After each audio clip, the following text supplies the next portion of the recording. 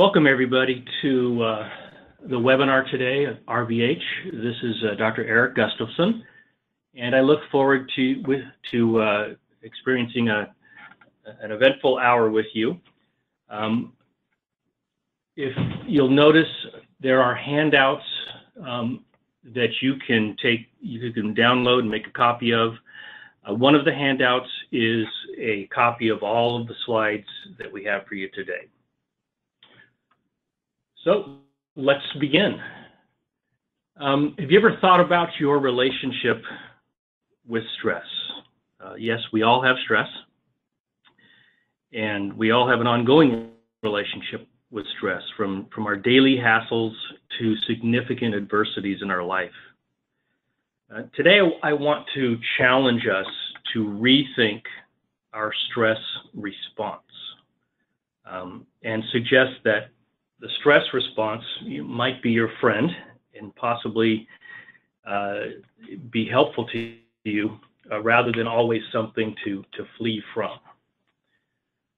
So first of all, I want you to think about daily hassles, the demands, the deadlines, the disappointments, conflicts, and irritations that happen in life. We all have them. We can think of things that have happened in the last 24 hours. Social psychologists estimate that we have a good deal of these every day. So as you think about these daily hassles, I like to think of them as stress opportunities. Opportunities to be stressed, opportunities to respond to stress, opportunities to either make the best of it or to be caught in the middle of a difficult time with stress. So we actually have a poll question. Think about your life and how many daily stress events do you think the average person has according to social psychologists? So go ahead and make a guess.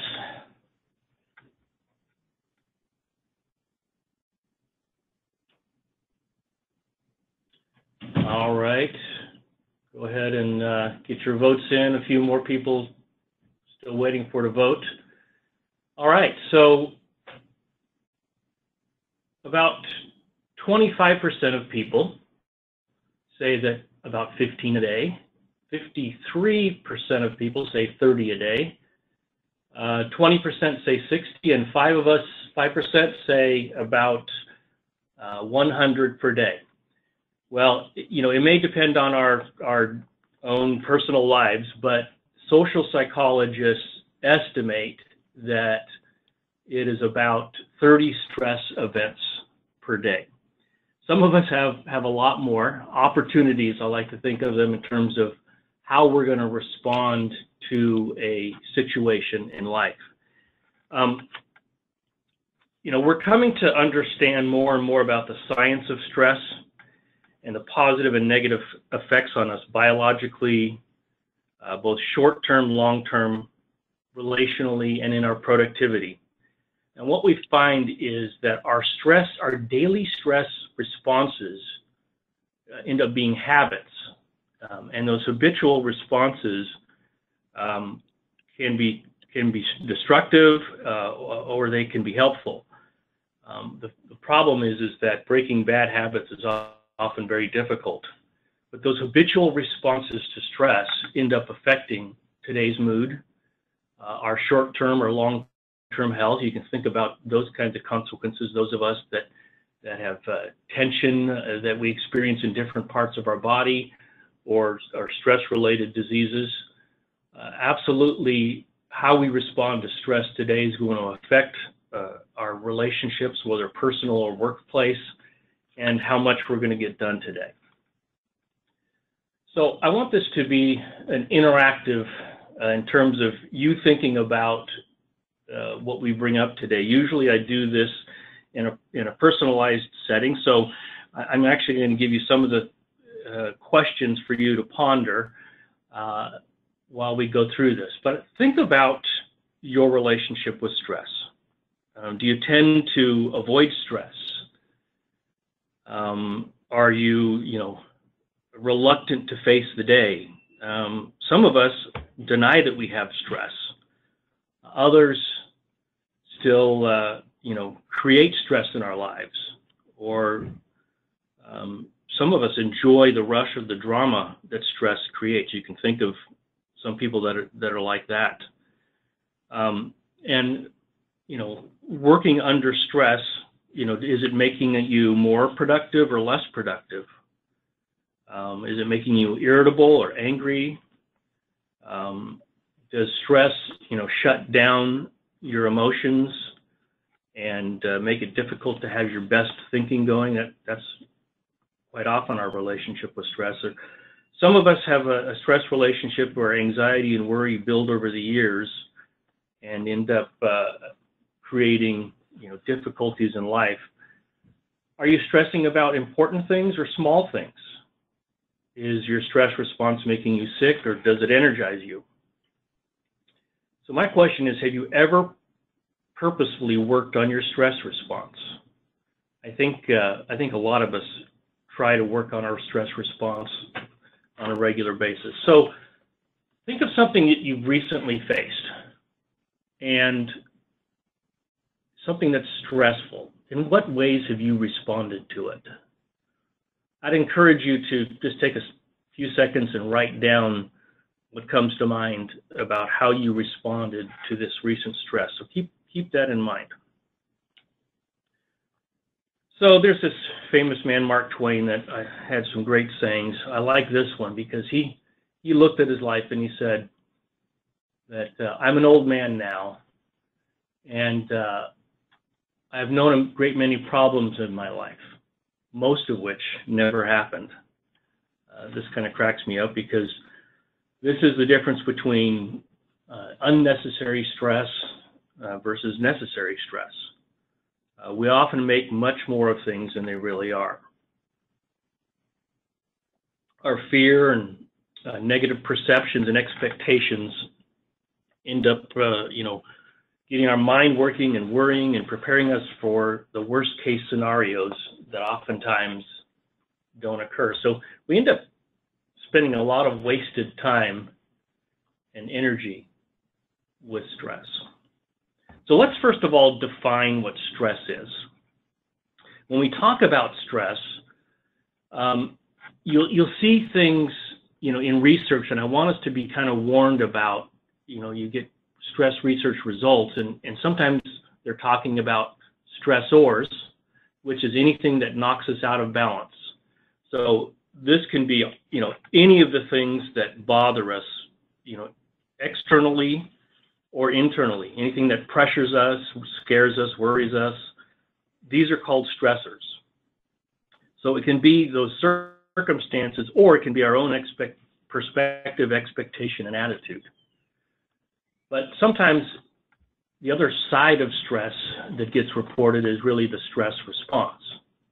And this is what our body and mind does to try to reestablish balance. How we react to the stressors is called our stress response. It's basically, what do we do? What is our physical and mental response to the situations? And so we like to think about the stressor as that external or even internal pressure, and the stress response as our physical or mind mental responses to stress. And the other thing to think about is stress levels can go from, irritations to, large losses and tragedies in our life. Today, what we're talking about are the daily to mid-level stressors, and not necessarily the life-altering tragedies. We'll save that for another training. But I want you to think about stress in these different terms. Let's think about how stress is defined. Well, the stress first came about by, I like to think of him as the grandfather of stress, Dr. Hans Selye. And he said that it's the body's reaction to demands that are placed upon it. He was focusing a lot on the physical responses to stress, hormone changes,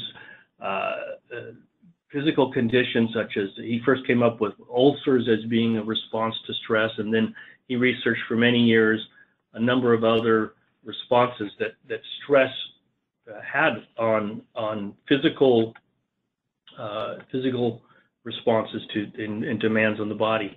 So the thing is, he ended up late in his life because he said, I didn't understand what the English word stress really was. I should have used the word strain, because as you think about it, think about what we just said about the stress response. He was talking about not the stressors, but the stress response. And the stress response is really the forces that are placed upon the body. I'm sorry. Yes, if we were to say stressors are the forces, so that would be called strain. And so you think about it, what's the force? How much can I handle? Like the weight of a bridge, and my ability to handle stress is really, how much am I strained? How much am I able to handle? We're not going to go around and say I'm under strain. We're still going to use the word stress, but just to identify it further, that it's really about how much can we handle. So when we think about resilience and stress, we think about how much we're able to build strength in order to respond to stress. One other definition I like is that stress is when the demands you experience exceed our abilities or our perceived abilities to meet the demands. So this is important because the perception of our ability to meet demands is really important. We need skills and abilities to handle stress, so developing resilient skills is a way of getting better at handling stress. You think about some people are able to handle much more than others. And on the other hand, our perception of our ability, of ourselves, and our capacity to manage the demands of stress is really critical, because our perception matters a lot. And we're going to discuss the research regarding perception of stress and how much that can actually influence the physical responses. Now, here's a list of what we know of the chronic stress effects on the bodily systems. And there are an incredible amount of data on the diagnoses and the conditions that are resulting from chronic stress. So we know that stress can be bad for us. So here's my question. Next question for you is, what percentage of doctor visits have a stress component? So let's do this poll. What do you think?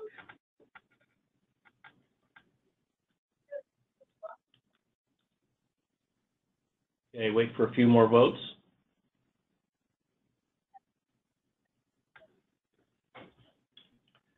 Okay. So 5% said under 20% of doctor visits are related to stress. 24% said 20 to 40, 43% said 40 to 60, and 29% 60 to 80. The actual answer is 60 to 80%. Pretty amazing. When you think about it, it's in terms of it may not be a direct stress component, but the conditions are exacerbated by stress. So we really understand that stress is, in a sense, very toxic. It can be toxic to our system. There was a great book written by Dr. Sapolsky out of Stanford called Why Zebras Don't Get Ulcers. Funny name. but a great resource if you really want to get into the science of stress, the stress hormones of cortisol and others that affect us during stress. He studied a variety of animals in the savannas of Africa, baboons and zebras and so forth, taking cortisol levels and recognizing that, you know, the cortisol levels go high in fight-flight responses, and yet zebras and other animals that are responding to stress have a way of reducing and recovering from that stress, and so those stress chemicals don't affect them. Whereas other more socialized groups like baboons that are constantly fighting amongst themselves and live in a very hierarchical system can have a great amount of stress and stress chemicals, cortisol, and those kinds of systems end up, you know, showing that stress can have a negative effect on physical health. So we're at our third polling question. So this is an important one. What is your usual stress mindset? So think about this. Stress is harmful. So it's either stress is harmful or stress is enhancing. What do you usually think? That the effects are negative and should be avoided, like it depletes health and vitality, depletes performance and productivity, and it inhibits learning and growth, or is stress enhancing, that the effects are positive, it improves health, it can enhance performance and productivity, and facilitate learning and growth. What is our usual mindset? So go ahead and vote on that. What do you think?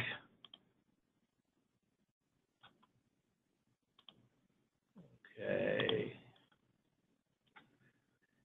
A few more votes we're looking for. Well, I'm going to say that our voting is pretty much in line with the national average. Some of us are voting for both of them because, in a sense, both are true. But 88% of us are saying that we think about stress as usually harmful, and 24% that stress is usually enhancing. And in fact, 85% of Americans in studies agree that stress is harmful, whereas about 15% would normally say that stress is enhancing. I want to give you a study that comes out of McGonigal's book that I'm going to make a reference to, The Upside of Stress. And she starts out with this study, and she also references it on her TED Talk. You may want to look that up. That there was a study of 30,000 adults, and basically the question was put to them: do you believe stressful is harmful to your health? And these 30,000 adults basically kind of kept track of their belief about their stress and whether their stress was harmful to their health. And after 8 years, those with that believed that their stress levels were harmful and had high levels of stress, they were 43% higher risk of mortality, higher risk of dying, because number one, they had high stress levels and that they believed that their stress was harmful to the health. Now, there was another group that had the lowest risk of death. Who might that be? The lowest risk of death amongst these 30,000 adults was not those who had low stress. The lowest risk of death was those who had moderate to high stress, but believed and perceived that their stress was not harmful to their health. Interesting, huh? It comes to show that our perception and our belief and our, somehow the connection to, is this stress, harming me? Is it toxic in my life? Is it leading to physical consequences? Ends up causing people to have a higher mortality rate. Believing somehow that stress is not harmful ends up almost inoculating people from the effects of long-term stress. Let's talk about daily hassles, those irritants that we mentioned up front. A large study about daily hassles was done with the VA group, and this happened over many, many years. They studied all kinds of medical and psychological data with this group, and what they came up with is that men reporting being stressed or bothered by daily hassles were 3 times more likely to have died than those who reported not being bothered by daily hassles.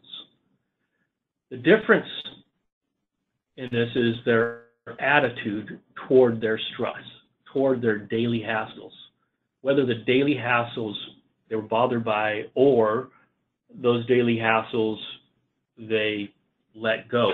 So basically, they were answering a inventory that basically said, how much do these things in your life, in your daily hassles, bother you? Do they not bother you much, or are they upsetting you? How upsetting or not upsetting are they? And so it goes through about 53 different potential things in your life, everything from finances to perception of politics to driving, transportation, all of these things that we encounter in our daily lives. And the distinction between those who died more often were those that were not, either you're bothered by your stress or you're not bothered by your daily hassles. This is really eye-opening and has a lot of implication for us in terms of how we manage and how we respond to our daily hassles, our daily 30, shall we call them, our opportunities for stress. How are you handling your opportunities for stress? Are we it's like, don't sweat the small stuff. That book and that motto, can have a tremendous amount of effect on our stress disease potential. Another important study about daily hassles was about workplace burnout, job satisfaction, and poor performance predictors. It basically said there are 2 things that will predict burnout and job satisfaction and performance issues. Number 1 is repetitive worry, and the most important one is negativity. So they controlled for things like how demanding the job is, the problems in the workplace, the relationship with the boss or supervisor, and were able to sort those things out, and it came down to predictions for burnout are worry and negativity.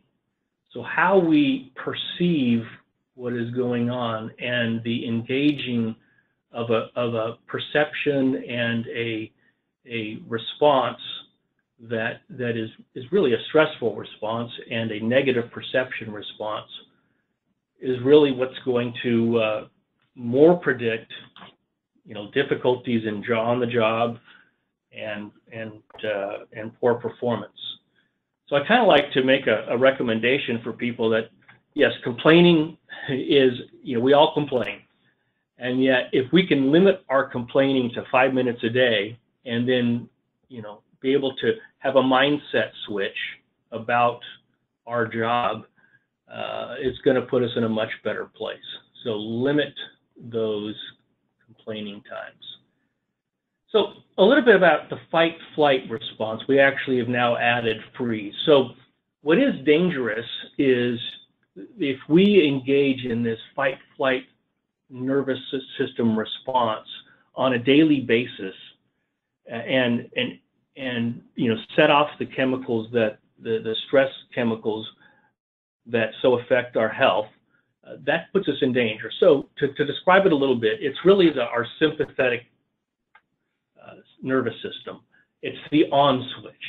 So we can all think of a time when the on switch occurred in a fight-flight response, some kind of danger or fear, life-threatening situation. To me, I think of the last time the lights came on behind me as I was driving. The police was driving behind me. I get this automatic response. I think we could all relate to that.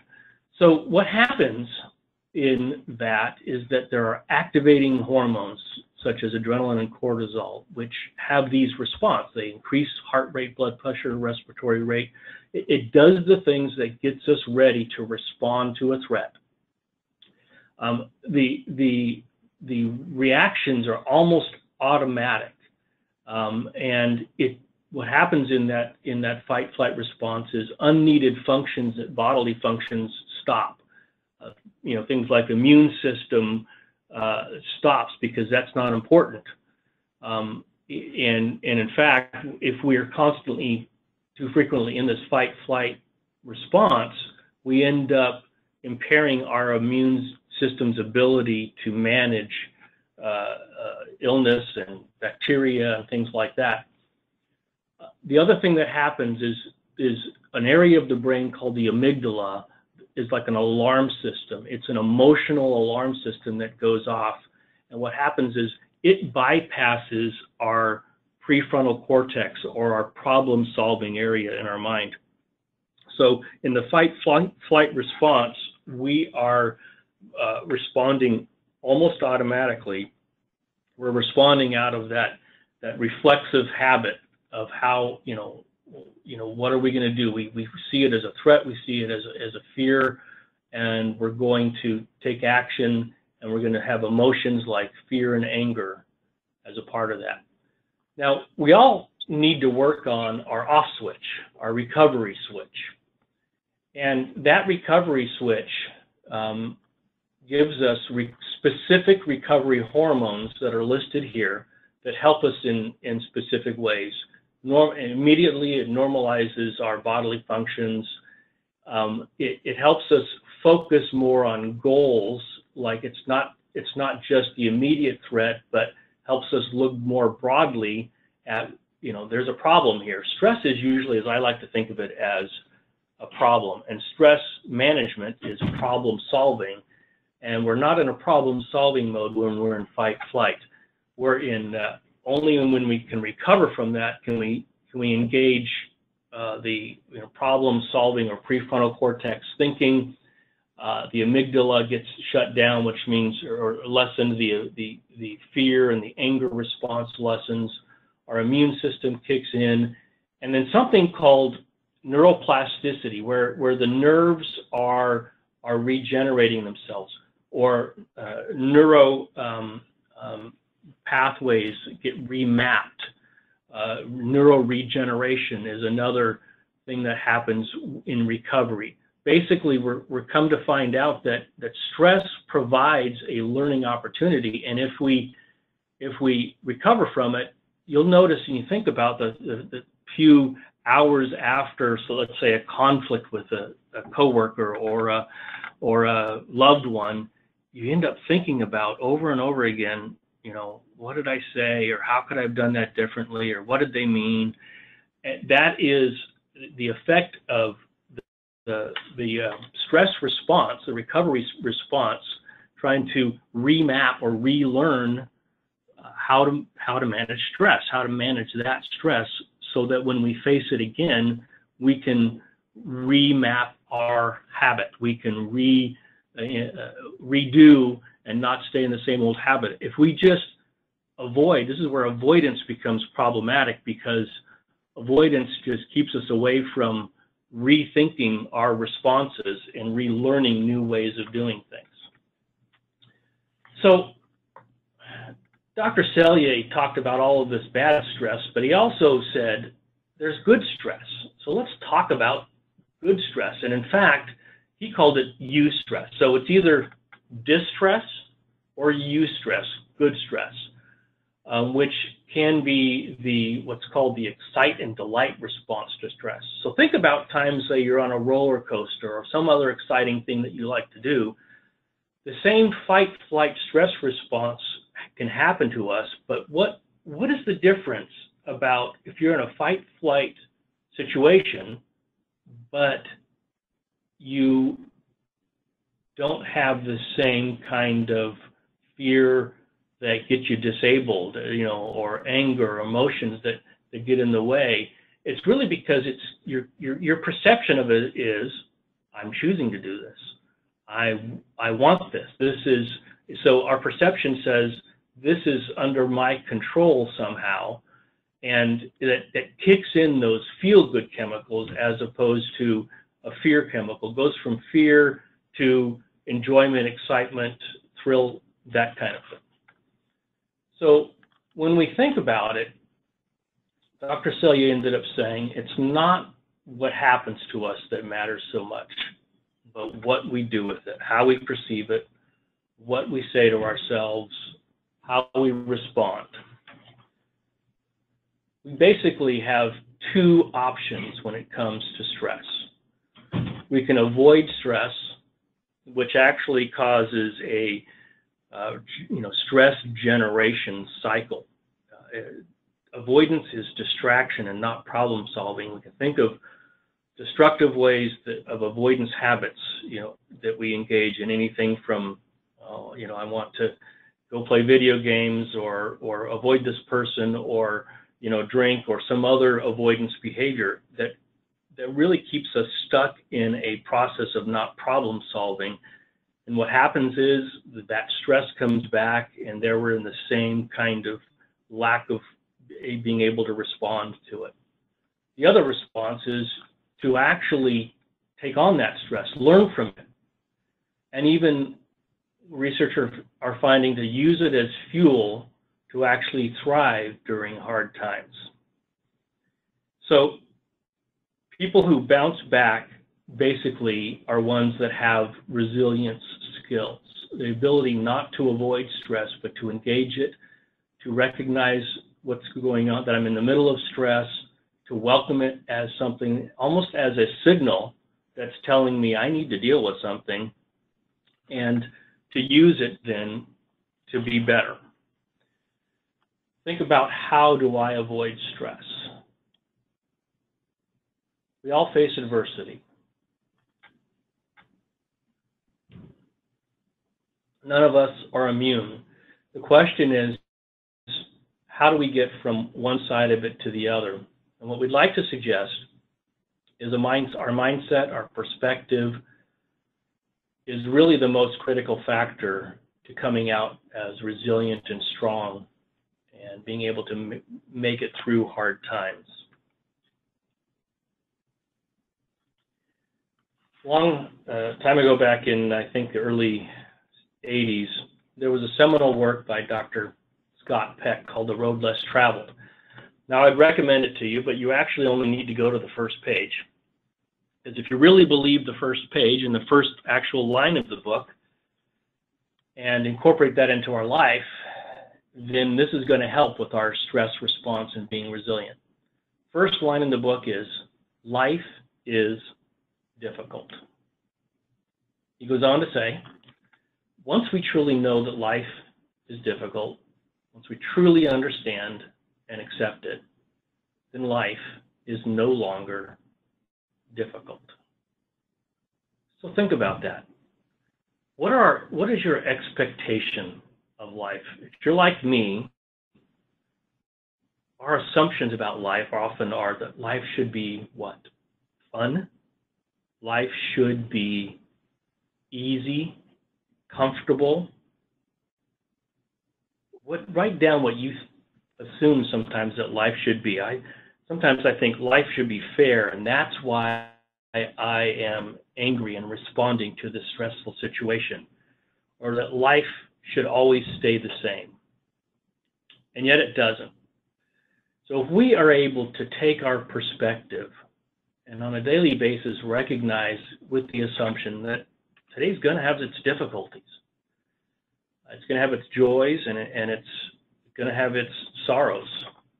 But if I can start with the assumption that life is not easy, life is not just fun, life is not just comfortable, life is not just stable, but I need to look at life differently, then I can become a more resilient person and manage stress.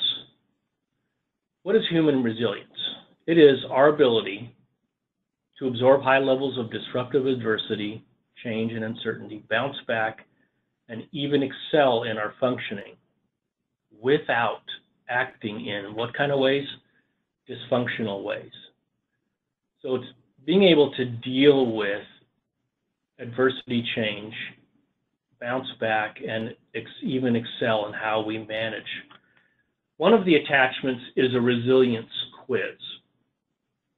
The resilience quiz, feel free to download it, take it, have somebody else take it on you. And I would like to suggest that look at those items and choose one to work on. We have a resilience coaching program at RBH where we have people commit for up to 6 months to practice 10 minutes a day on different resilience skills that we teach and walk them through. And we find that people's stress response really improves. I mentioned stress inoculation. This little guy says, what doesn't kill you makes you stronger. He takes life's lemons and makes lemonade out of it. There was some early research I want to expose you to that it was Dr. Maddie back in the 80s. He ended up coming up with the word hardiness, which is a type of resilience, and that's basically the courage to grow from stress. You and I have the courage to grow from our stress. He was in an interesting position. He was a psychologist that had been working with Bell Telephone, and in 1981, they laid off half of their 13,000 employees.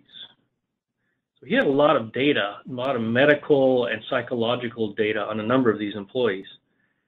So he was able to study, those that were left, so that he noticed that there were great differences. Some of those that were left got stuck under the pile of stress, and because they were under all kinds of demands, changes, uncertainty, their job roles had changed. They were doing twice or three times as much as they had done before.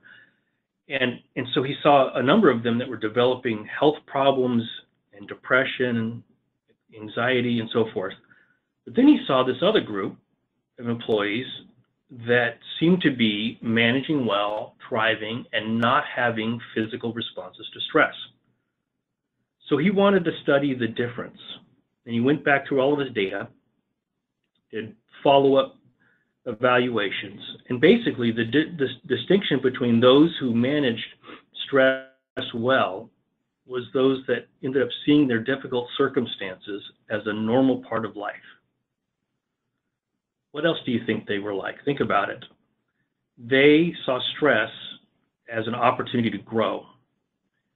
They had developed in themselves. They were people that had developed strength and reserves to manage things in life. There were also those who had been through stressful situations, moderate to high levels of stress in their life, and they ended up using that stress to stay engaged, or their experience with prior stress to stay engaged with difficulties rather than give up. They believed that they could continue to make choice, and that viewing their struggle each day was not leading them to the worst case scenarios, but to a balanced perspective through the midst of their suffering. So this stress inoculation research, where the stress that we've gone through helps us, if we manage it well, it helps us in the future. And I want to be one of those people that when stress comes along, I don't start succumbing to the negative effects of stress. Dr. McGonigal has a great definition of stress. It is, stress is what arises when something we care about is at stake. Think about that. What is it that you cared about? The last thing that stressful event that you had, what did I care about? We're responding to those things that we care about. She ended up suggesting that stress can be helpful, that it can boost our performance. Here's a copy of the book that I recommend. Some of the research she cites is that under social stress tests that if you are primed and educated on the fact that stress can be enhancing, that it actually improves performance on things like graduate record exams, admission exams, school, being able to perform under pressure. Even people with social anxiety disorder, if they're given the education that stress is enhancing, that every time my stress starts to come up in the middle of a situation, I can use that for my good, their performance improves. Another set of studies is about job burnout. And like I mentioned before, this was about teachers and doctors, that attitude towards stress on the job is what protects from stress, poor performance. So the alternative to stress being toxic is that it can also be fuel. It can be motivation, energy to improve performance, to learn from our difficulties, keep us connected to others, obviously avoid danger, protect ourselves, focus on goals, even live a meaningful life and enjoy the ride. Fourth polling question is identify the mindset change that research does not support as using or recommend using as an alternative to the fight-flight stress response. So I'm just kind of giving you, what do you think? Is it rise to the challenge, connect? Stress can help us connect or protect, to try to reduce or remove the stress, or that stress is an opportunity to learn and grow. So what does the research not support as a good alternative to the fight-flight response? So what are we getting? Go ahead and answer that. Okay, so most of you are saying that it's reduce or remove the stress, 65%. So that actually is correct. It's counter to our usual stress management training to go ahead and reduce your stress or to remove the stress. What the stress research is suggesting is that we actually need to face our stress in order to do these things, rise to the challenge, either connect or protect our loved ones, or to learn and grow ourselves. So let's quickly get to these alternatives. Remember, fight-flight is a threat response. The alternative is that we can use that stress signal to either rise to the challenge, to connect or protect someone that we love, or stress is actually an opportunity to socially connect or to resolve conflicts with others, or to learn and grow from. We need to actually shift our mindset from the fight-flight response, which is basically these things. It's important for life-threatening events, and it does sensitize us to future threats.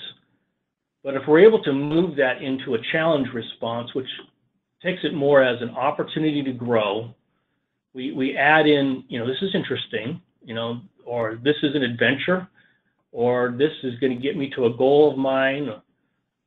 It brings in these balancing hormones that can actually provide health to us, and that this arousal, this physical arousal, is purposeful, and it focuses us on the fact that we can do things. So the rise to the challenge is an important one, and this is one that I would recommend that you focus on.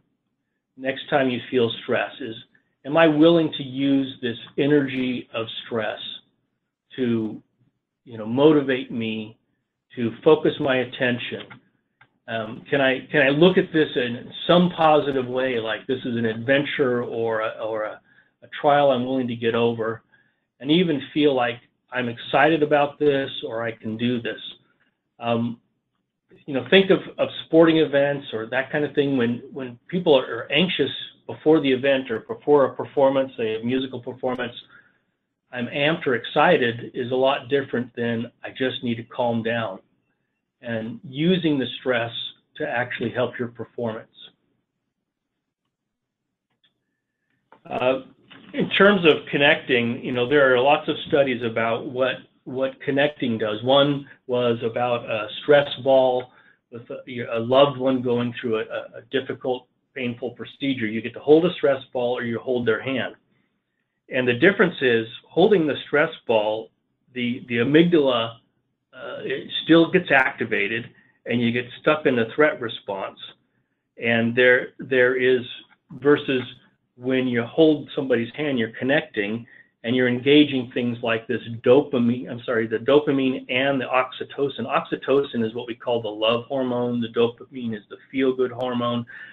And those help us in the recovery process of stress and end up doing things like oxytocin is actually good for our heart and protects our heart from heart damage. Yeah. So there's some great studies on that. What about learning and growing from stress? Well, we started to mention this before, that going through stress can make us better at it. The brain is wanting to learn from stress and grow from stress, and that we can almost like re-imprint new ways of responding to stress, like I'm going to reach out to somebody, that connecting response, or I'm going to learn from this and see it as a goal. So learning from stress ends up inoculating us when future stress happens, make us stronger when we face those similar stresses. There are actually neurosteroids that get activated when we are recovering from stress. It does everything like, and we can also activate these same neurosteroids, which I like to think of as fertilizer for the brain, when we work out, when we sleep, and when we go through calming exercises, calming down from stress. It actually helps us develop new neural pathways, improves our performance and productivity, improves our health outcomes, and recover from the negative effects of the stress hormones. So it's really there for a learning and growing opportunity. Getting near the end here, what I want to talk about before we get to Q&A is that stress is a paradox, that in order to, stress is strongly associated with both debilitating illness, depression, those kinds of things, as well as stress is associated with a healthy and meaningful life. Think about, a meaningful life. Is it stressful or not? Meaning in our lives usually is pushing us to do something important. Think of parenting young children. Incredibly stressful, but also incredibly meaningful. And that there's a large body of research that shows that daily perspective on looking at our values and our purpose in life helps us to re-look at the daily stress in new and different ways. I've added a values exercise as one of the handouts. This type of exercise is probably the most helpful things people can do on a daily basis. If you even do it for several weeks, look at a value that you hold. Say, I value integrity or honesty or love, and you re-look at your daily experience in that light of your values. When we put people through our resilience training, we actually help them re-look at their stress language. Things like, and we all have stress language that we go through. When we're going through pain, there was a research about putting people's hands in ice cold bucket, and those that were able to handle the strain of that and the difficulty versus those that weren't had to do with their thinking, either a negative thinking process or this resilient, forward-looking thinking. Think about the kinds of statements we all talk to ourselves. Think about the kind of statements that we go through when our mind is stressed. Is it this is too much for me. I'm stressed out. I'm such a blank. If you're like me, I tend to do this. And yet those are the very kinds of things that put our mindset in a way that set us up for failure in terms of a stress response. The results of our resilience training, in particular for stress scores. So the people that in the top group there that started out with an average score of about 182 ended up with a low average score after our training. And then those that were in the high stress group, that's the number where average 233, ended up in an average level. So all to say that resilience and stress training practice works.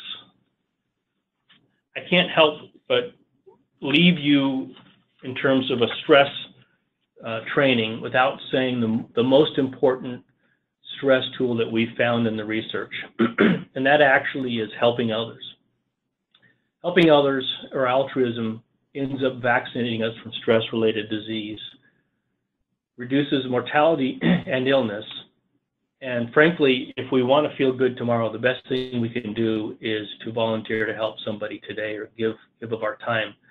And in fact, if we're under time pressure, helping somebody for a few minutes is actually more helpful to get our deadline, meet our deadline, than being given more time.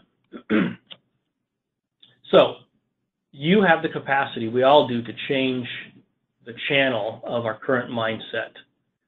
We have the capacity to choose to face today's problems as challenges and to use stress as fuel to act. There's a three-step process to get to stress as enhancing. These are the 3 steps. Number 1, we have to be aware of our stress. Acknowledge that it's going on, and instead of just avoiding it. The second would be welcoming that stress, saying, you know, this stress is here for a reason. It's actually a signal to me that there's a problem in my life that I need to overcome, or a challenge that I want to face, as opposed to, again, avoiding it. And then using the stress to help you get through whatever it is that you're facing. So in conclusion, before we look at questions, if you have questions, go ahead and write them out. Stress, if it doesn't kill me. So we've talked about stress is harmful. Yes, it is, except when it's not. For example, stress is debilitating, except when we use it as fuel and energy and motivation to resolve problems. Performance stress can impair our performance, except when we become excited and use the energy to reach our goal. Stress increases our risk of health problems, except when we use it to reach out, rise to the occasion, or solve problems. It can lead to hopelessness, except when we live by our values. Our daily hassles can lead to all kinds of problems, except if we accept hassles as a part of our life. Adversity leads to illness and depression, except when we help others and choose to learn from suffering. Anxiety can lead to panic, except when we believe we're up for the challenge. Just want to challenge you to how you're going to handle your own daily 30. Make a personal action plan. Maybe it's time to rethink stress.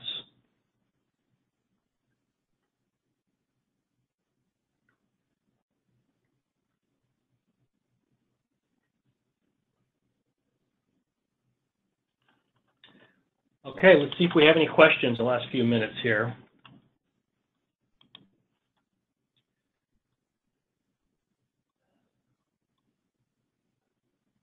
Okay, the attachments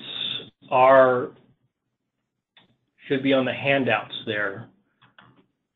There's a question about the attachments.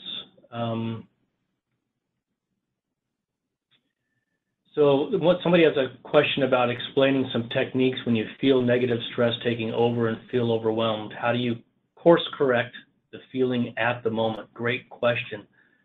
Because being in that moment really is about, there are all kinds of calming techniques that you can learn, but it's really about perspective and accepting the stress and looking at what is this stress telling me? What is important to me that's at stake, like Dr. McGonigal said? What kind of signal is this stress telling me, so that I can get to my problem-solving mentality as opposed to my fear and anger response. The skills coaching available to us, so ask about that with your HR department to contact RBH for the coaching program. And it is a telephonic program. Somebody asked about that. The handouts panel. People are not seeing the handouts panel. Brenda, I've got Brenda on the line. Can you help us out with that, Brenda? Oh, yeah. The handouts panel is towards the bottom of the GoToWebinar interface. It's just below the questions panel and just above chat. And if you can't find them there, I'm happy to email them out to you following the webinar. Great. Any other questions? Okay, somebody says a stress response can involve emotions. How do you lower your emotions when handling stress?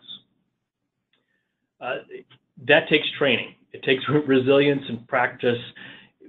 Like any other skill, we need to take daily practice to be able to, relook at our stress response. And those emotions, again, are signals. Those emotions are sometimes are very limiting emotions, and so they're all related to our perspective and how we're seeing, how we're thinking about the problem at hand. So just even sitting down and writing out, what's another way to look at this? Going to somebody else, and what's another way I can look at this? And holding back those emotions from just being, so quick to respond. Any others? We're just about out of time here. Cultural stress that is generalized, like the shooting that occurred today involving Congress people. Yeah, we're in the middle of all kinds of cross-cultural issues and people taking and perceiving things, in extreme ways. And really, we all need to be, sort of more balanced in our thinking. And so when we're on the extreme of thinking, we've kind of lost control of perspective. It keeps coming back to taking charge of my own thinking, my own perspective, and sharing that with others that and that, the only thing we can do is control what we have in our lives, and that's us and our relationships. Okay. It's common to be able to use stress as a catalyst at work, but tend to avoid it, ignored with personal life. Are the same skills used? Absolutely. Yeah, we sort of can get trained to use, workplace stress as something to help us, but it's the same in personal life, and it takes just the same practice skills to be used. So this was a great time and a great discussion. Good questions. If you have any more, I'd be happy to answer them by email. You could leave those on the questions. So just to leave you with perspective,